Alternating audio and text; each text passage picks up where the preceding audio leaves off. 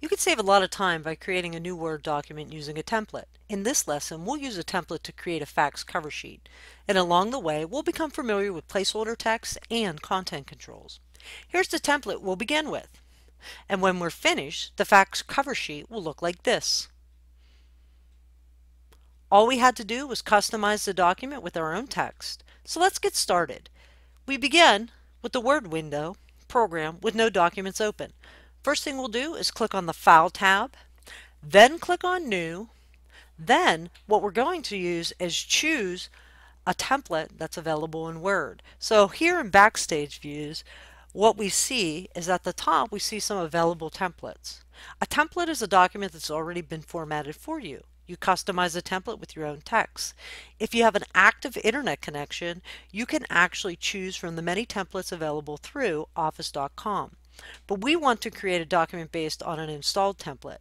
So here in the top section, I'll click Sample Templates.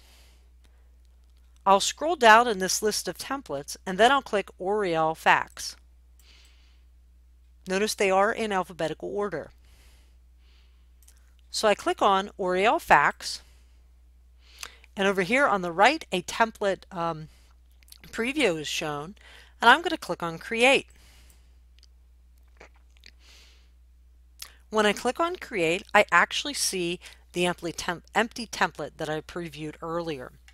So what I'm going to do is zoom in a little bit so you can actually see the information that I'm actually working with. So first thing we're going to actually do is can take all of the placeholder text and type in information. So first thing I'm doing is up at the top here it says pick a date. When I click on pick a date, what you actually see is a content control. A content control is an active object that you use to customize your text. It might include placeholder text or a drop-down list of choices or a calendar, as we see here. What I can actually do is I can scroll through the calendar if I'd like to choose the date, or I would just click on Today to choose the specific date.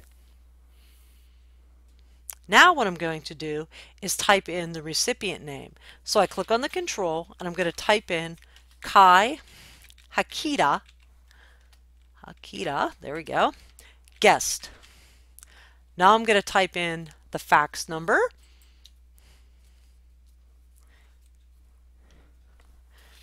which is 1-212-44-555-1510.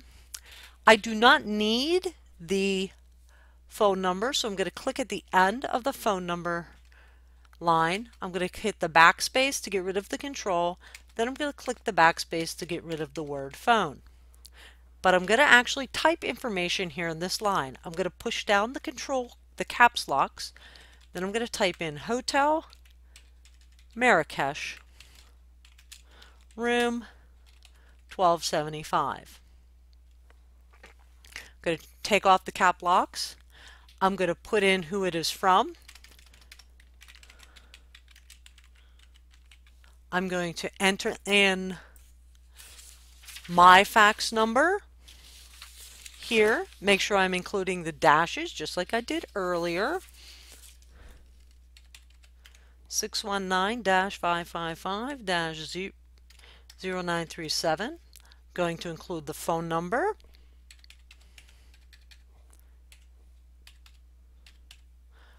I'm going to click the control for page number, and it's 3, including the cover sheet.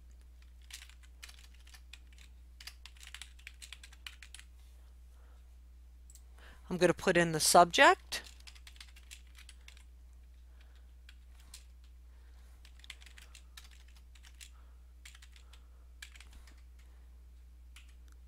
So now I've actually replaced all of the placeholders that I need to replace, and now I'm going to save this file. To save the file, I can go to File and Save, or I can click on the Save icon in the Quick Access toolbar. When I click on Save, I choose the location to save my file. Then I type in the name of the file. And we're actually going to use this file in a later lesson.